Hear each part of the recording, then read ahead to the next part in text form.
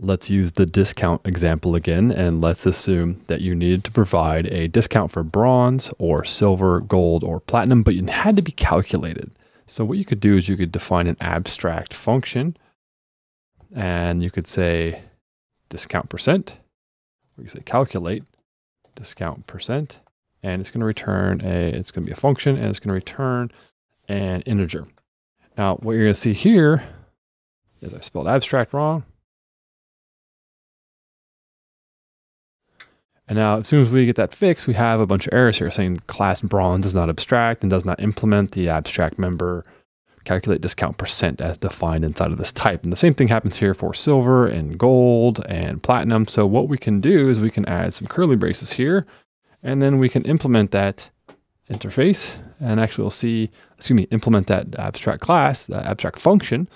And we can either just do it inline here, or since this is going to be, if you're going to perform some type of complex calculation, you could do that in here, and perform your logic and so forth, and then finally return whatever 5 or whatever you've calculated. Or if you just know it's going to be very simple, you can also inline it. So we might be able to just say 5 here, and the same thing would happen here. Again, I would need to implement that member here, and then I could say 10, and what I'm going to do is just copy this over because this is easy, and then we have to space that over. We'll have 15, and again, these are different percentages than I had last time, but for the example here, they're all the same here, so calculate that accordingly.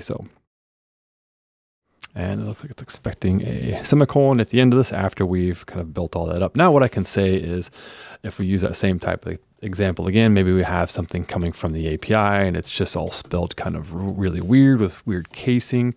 We would want to say we have the account type, and we got that from the account type dot value of, and then we take the from API, go to uppercase. Now we have that type, and then we could say print line account type dot calculate discount percent. And if it's going to be gold, which we could run it, we should see that we're going to get 15, which we do.